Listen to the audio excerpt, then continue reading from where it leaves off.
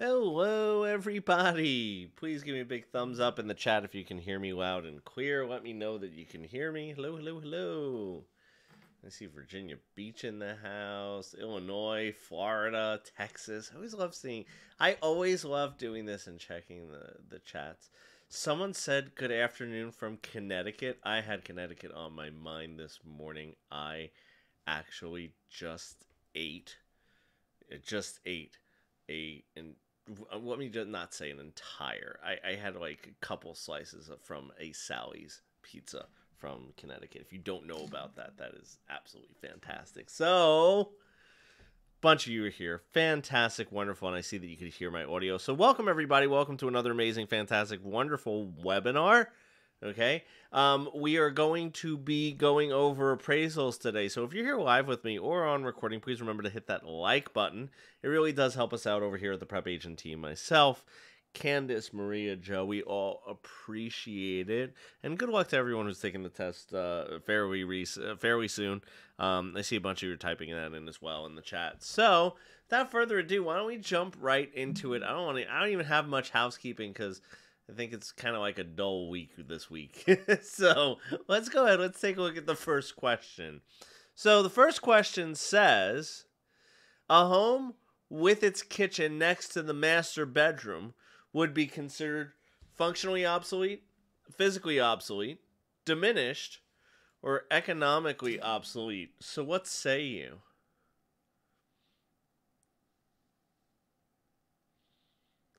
So someone said past state for Illinois. I'm working on my national. Excuse me. Super common. Yeah, super common to be on the struggle bus for the national, and to pass the state exams. National's hard. That's why all our webinars here usually going to be geared towards that national portion. That's the portion that people usually struggle with. So when we're talking about a home that has a kitchen right next to the master bedroom, we're going to be talking about functionally obsolete. So what happens here is this. Functional obsolescence, I want to make sure that you understand this. Functional obsolescence is a dated feature. Means, hey, there is something about this home that is outdated. So listen to what I'm going to tell you. Okay, so let me ask you this. What is physical deterioration? What is physical deterioration?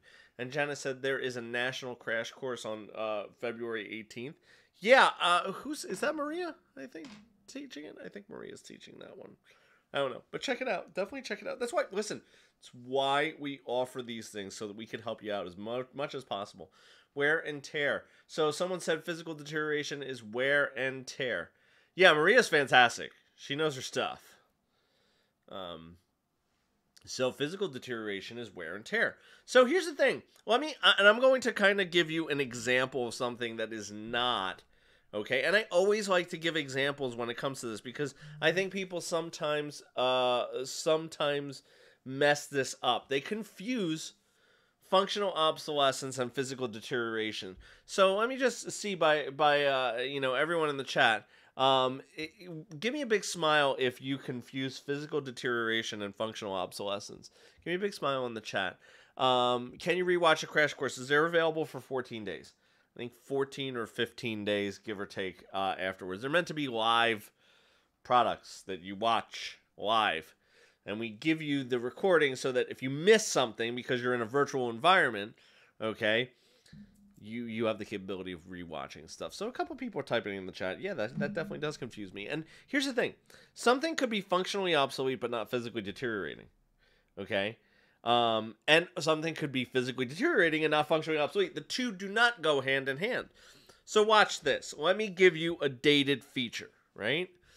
Let's say that I were to put in, let's say that I lived in an area where I just put in, because it was cheaper, I put in radiator heat, and that area, okay, that area is going to be basically most of the homes are forced hot air, right?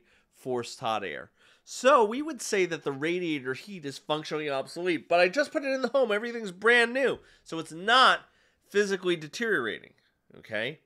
Then what happens is we could take Okay, we could take my home, for example. My home is a great example of this because I live walking distance, okay, walking distance to the water. So a lot of my stuff, the salt water kind of deteriorates it really quickly. So my deck last year, my deck was beautiful.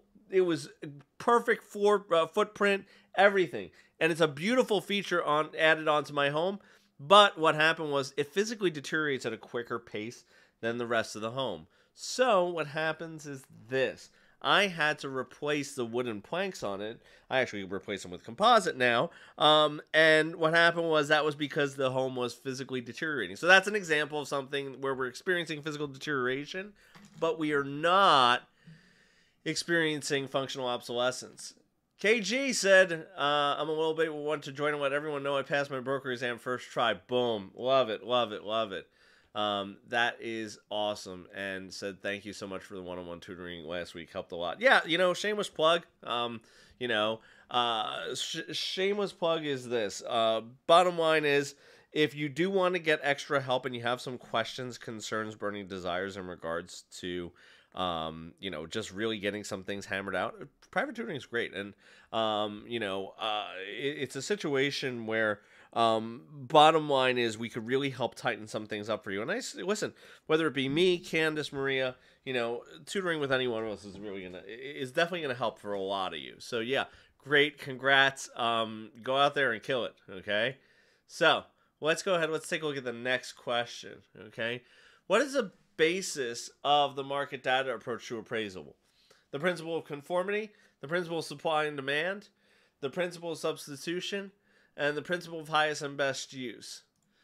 Yeah, another thing, KG really, came to every single webinar pretty much. I mean, everyone that I've been on the last couple of things. And I'm going to tell you this, whether you're watching on recording or live, I really do think these webinars are really like a secret sauce. Watch them on recording, watch the past ones. I mean, these are really so valuable. Oh, so some of you are tossed up between C as in cookie and D as in donut. Okay, let's take a look. Let's see. And I will tell you this. You ready? This one is going to be... So the basis of it, is going to be the principle of substitution. So what is the principle of substitution? So let's talk about this for a second. The principle of substitution is going to be a principle of value that basically says that if two products are similar, the lower price one would sell first. Okay? And what I will tell you is this, bottom line, okay, is the principle of substitution basically is the reason why. It is the basis for the market data approach. It is the basis for that. Okay, it is the foundation, the bedrock of why we could use the market data approach. Because when things are similar, okay, because when things are similar, we could compare them. That is the reason why we can use the market data approach. So Courtney said, never adjust the subject property. Right, because you don't know the price of the subject property. How are you going to be adjusting something that you're trying to find? Okay, so that is the situation there. Okay. Yeah, so someone said, no one wants to pay more for something that is going to be similar or, that they view in their mind is similar to something else. Yeah, so let me give you a perfect example. I like giving this one because my old man, he is classic for this, okay? My old man, he loves listening to music, so we're always at a bar at the Jersey Shore. And he would drink, he has two drinks, Heineken or Corona. That's it. That's all he drinks. He drinks either one of those. So we'll go up. So in his mind, those two are similar, despite what I think and despite what anyone else thinks. That's his preference. It's either one of those he's going to drink, and that's it. Now, he'll go up to a bar, and let's say Heineken was $5, and then Corona was $1. Well, what's he drinking? He's drinking Corona. Why? Because he's not going to spend $5 on the Heineken when he thinks, okay, when he thinks that they're both the same, right? Think about that. If you think in your eyes they're both similar, you are not going to pay more for one than another. And that is, again, the bedrock and foundation of the market data approach. So let me ask this question, talking about the market data approach. What type of properties are we typically appraising using the market data approach? What type of properties are we typically appraising? Tell me in the chat. Okay. Tell me in the chat. Residential 1 to 4 family homes. Yeah, absolutely. Absolutely. Now, let me throw this monkey wrench in. I just want to ask this question because I just want to kind of see what your thoughts are, okay? What if it's rented out? What if it's an investment 2-family home? Let's just say rented out investment 2-family home. Am I still using the market data approach? Okay, am I still using the market data approach? What do you think? What say you in the chat? Okay, what say you in the chat? If I had a 2-family that's rented out, am I still using market data approach? Okay, so for those of you who said no, some people said income approach. Yeah, I thought I was going to get that as a response. Okay, listen, Linda. I love that video from several years ago. What I want to say is this. Just because something is rented out, doesn't mean that an appraiser is going to use the income approach. The best approach to find market data is the sales comparison approach. Okay? The market data or sales comparison approach is the best approach to find market value. Okay?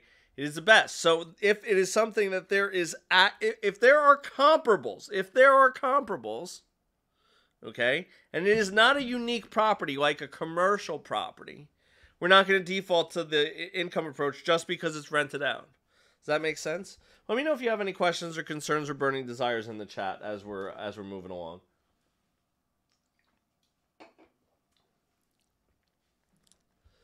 Anything in the chat? Because I want to just double check, see if there's any questions on that. Because I like spending time on this. I'm a big fan of appraisals. Appraisals is actually my favorite section.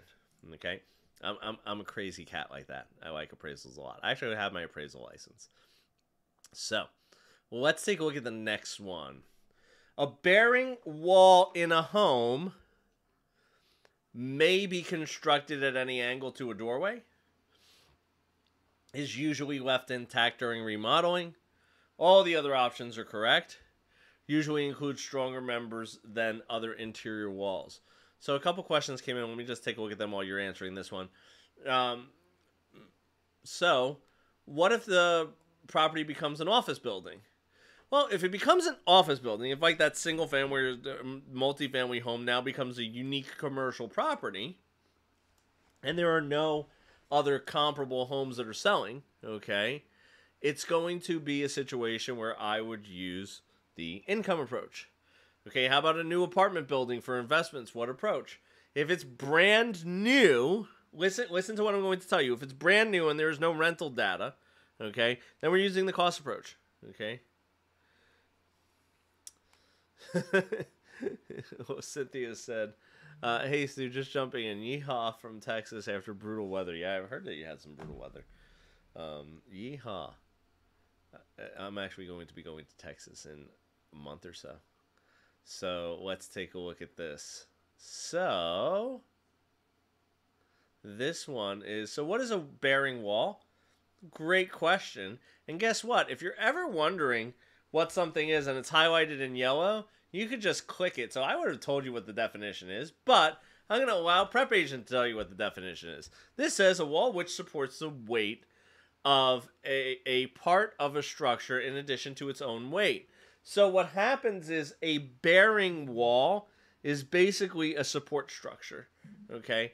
It's a support structure, and what happens is all those options are going to be correct, okay? Yes, it's usually stronger than other interior walls because weight-bearing walls have to be, okay? It's basically is usually left intact during remodeling. Yeah, absolutely, 100%. Okay, 100%. Nikki said, after I pass my real estate exam, I'm planning on getting my appraisal license. It's fun. It's great. It's fantastic. So any questions on this? In my opinion, more difficult to get licensed as an appraiser in most states. So, Option A confused me. So yeah, so let's talk about that. Okay. Um, may be constructed at any angle to a doorway. So depending on the structure, depending on the floor plan, the bearing wall could be constructed at any angle. It doesn't have to be at a certain angle, like a 90-degree angle or things like that. Okay. Someone said, can we use it in a sentence? I mean, there's a sentence right there. A bearing wall is supporting any load in the vertical plane as well as its own weight.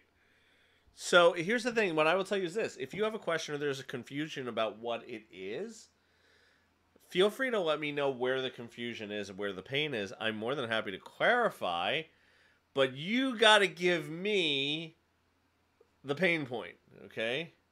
Yeah, please, 100%. Give me a like if you're watching recording live. Yeah, that really does help me out. Okay. Someone said it. Captain Ron said, "Look at this room. It has a funny angle bearing wall." There's another use for it in a sentence. Yeah, I mean, jokes aside, though, like I said, if you do have a question about something, like I said, feel free to give me.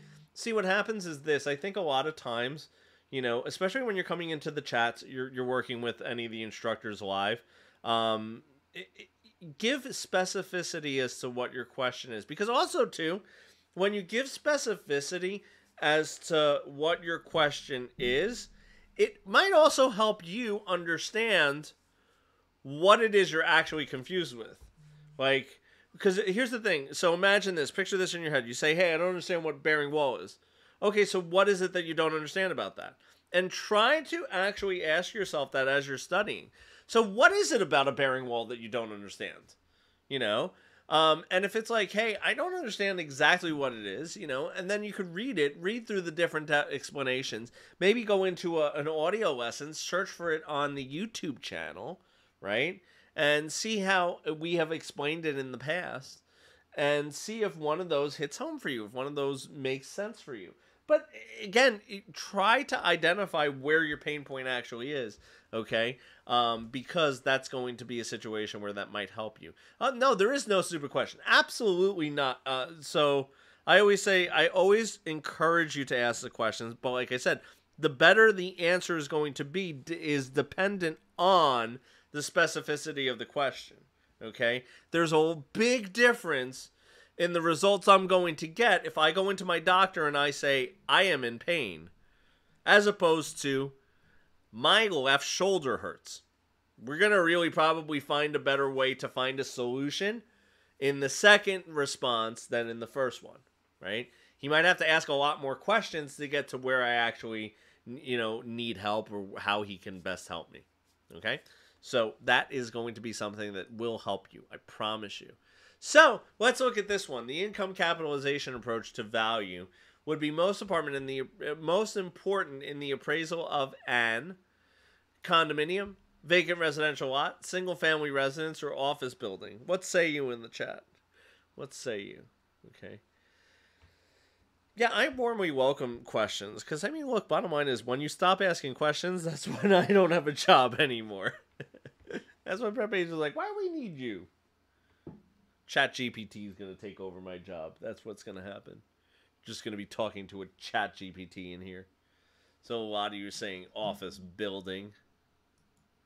D is an office building would 100% be correct. It's basically a situation where, okay, what happens is this. Any type of commercial property, okay, such as an office building, would definitely be the income approach. So let me explain why. And I think that this is important. This is one of the reasons I like to go into this. So why do we use the commercial properties as an example of what they would be using the income approach for? So here's what happens. When you have a building or a commercial property, typically they're super unique, right? So think about it. Close your eyes. Go down like your major highway where all your shopping plazas are. Your Target, your Walmart, like for us around by where I am, we would refer to that as Route 35, okay? Route 35 has all the Wegmans, the Walgreens, I don't know, you West Coasters aren't going to know this. Actually, many people outside of New Jersey, Pennsylvania might not know this, but a Wawa, where your Wawa is. Give me a big smile in the chat if you know what a Wawa is and how amazing and magical that is. And then I might tell you a funny story about what that is for everyone who doesn't know. So yeah, what happens is you're picturing all those in your head, right? Because that's what I asked you to do. And what happens is they're all unique. Think about it. They're all super duper duper duper duper unique. Okay, 100% super unique. And what happens is this: even if there was activity, okay, even if there was activity, what happens is the properties are not going to be similar enough to actually use, okay, to actually use the, what was I going to say? To actually use the sales comparison approach. That's why we don't use it, okay? Wawa, Pennsylvania. Some people love Wawa. So someone said it's like a 7-Eleven. It's a 7-Eleven on steroids. On steroids. Like, it's crazy. I can't even describe it. But let's look at this one. When appraising a commercial property, the appraiser is most concerned with the sales price of comparable properties, total debt service on the property, accrued depreciation, or the income generated by the property. A ton of people. Now I got all my Wawa fans in the chat. Basically, Wawa is like In-N-Out Burger of the East Coast. It's like you don't have it on the West Coast, but it's awesome. It's amazing. So what say you? So we're doing it at commercial property, and we're digging more into this income approach, okay?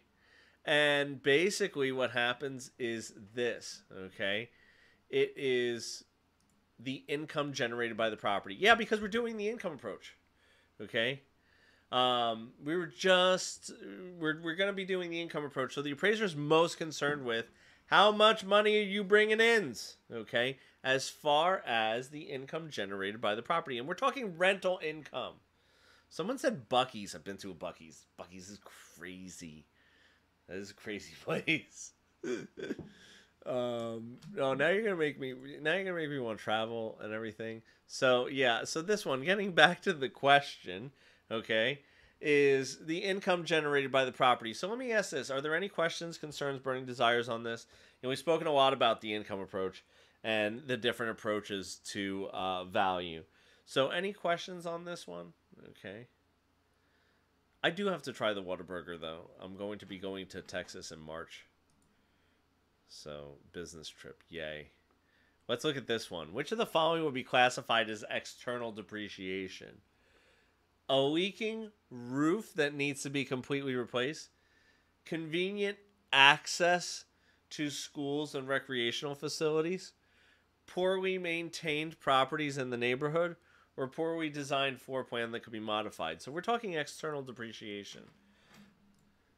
Nathan said hot turkey sub for Thanksgiving time from Wawa. Yeah, that's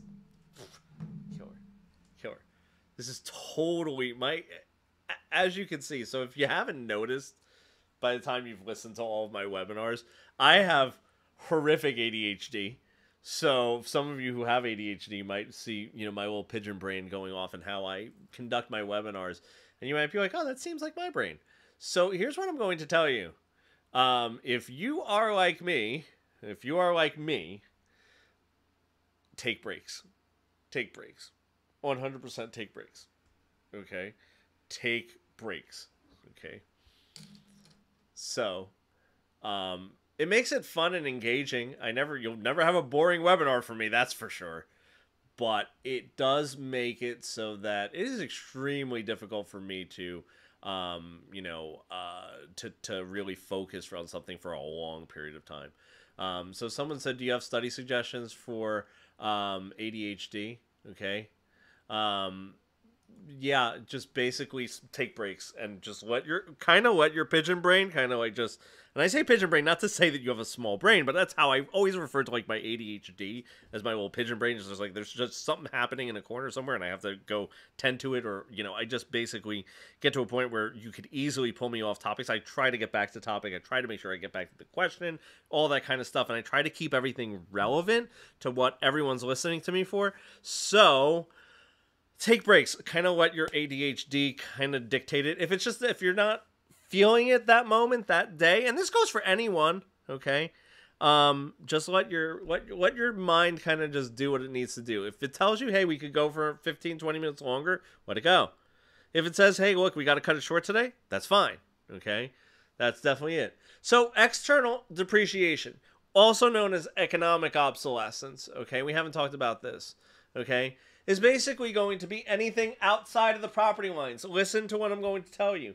There's a difference, okay? There's a difference between outside of the property, like the siding, the roof, all those things, and then, okay, and then there's things that are going to be external obsolescence or external depreciation, like economic obsolescence, which is outside of the property lines. Okay, something down the block, something down the street, something on the corner, okay? And it's something depreciating the property. So the fact that I have a Wawa on the corner of my street, not depreciating it, see how I did that? Brought everything full circle, okay? The fact that I'm walking distance to the water, all things that are not depreciating my property, so that although they are classified as external to my property lines, we wouldn't consider them obsolescence, right? We wouldn't consider them obsolescence, okay? So that's the situation there, okay? So that is going to be it. Poorly maintained properties in the neighborhood definitely would bring it down, okay? Let's look at the next question. What is an example of functional obsolescence? We talked about this one too. So chipping paint and other deferred maintenance, 5-bedroom with 1 bath, a decrease in the area's population, or unattractive curb appeal. What say you in the chat? I need good places to go to in Texas. So actually, you know what? I could actually say it because I think that some people have or might have already heard. If you pass your exam by March, and you happen to join Next Home Brokerage, I'm going to be speaking at their national conference in March.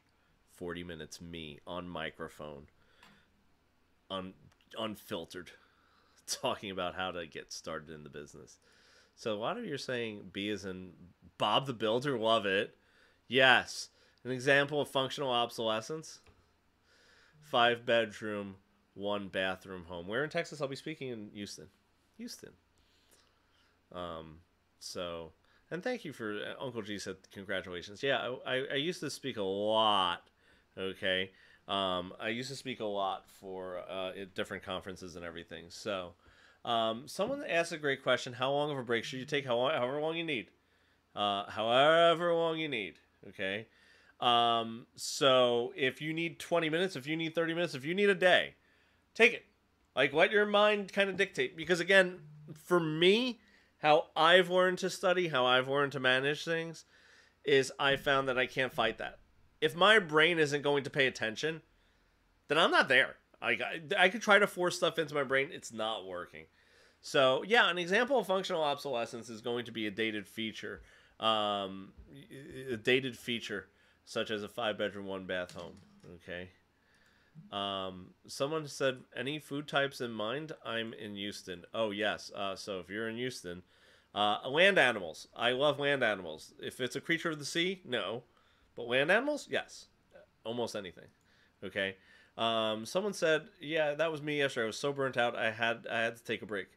Yeah, that's important. And I think that's really, listen, I mean, I know that I talk about some study tips, some study habits, and I like to give you that information a lot because I think it's important. I treat you as if you were family, okay? I treat you as if you're family, as if I'm talking to someone who is near and dear to my heart, because I really think that someone needs to say it for you. Say it to you, is that you do need to take those breaks. You do need to listen to what your brain is saying. If your brain's saying nay, no, not happening, okay?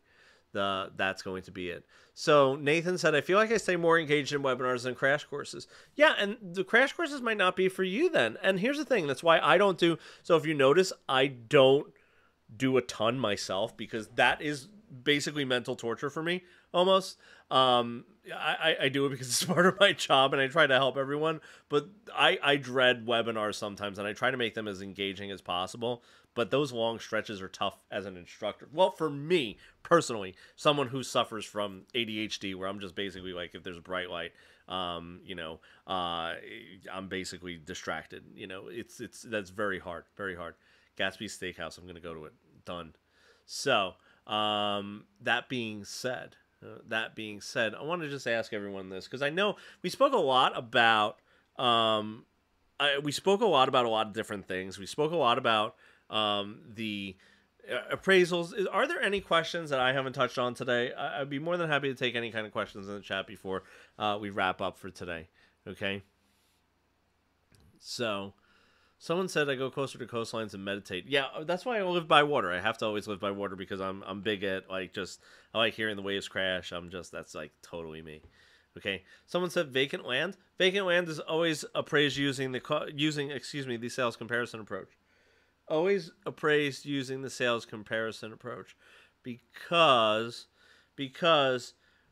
unimproved land cannot generate income, and we can't rebuild land. So here's what I'm going to tell you also too. If Janet said that loves to do webinars. Yeah, and I appreciate that so much, really, from the bottom of my heart. Remember, follow me on Real Estate Exam Pro on Instagram, and I'd be more than happy to help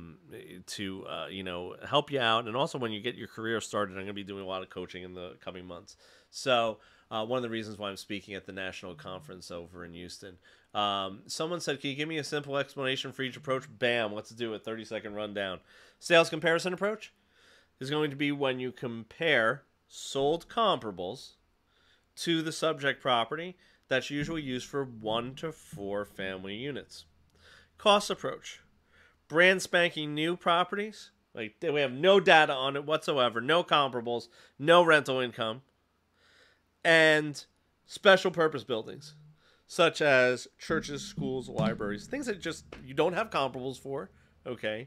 You don't have comparables for, and there's no rental income, right?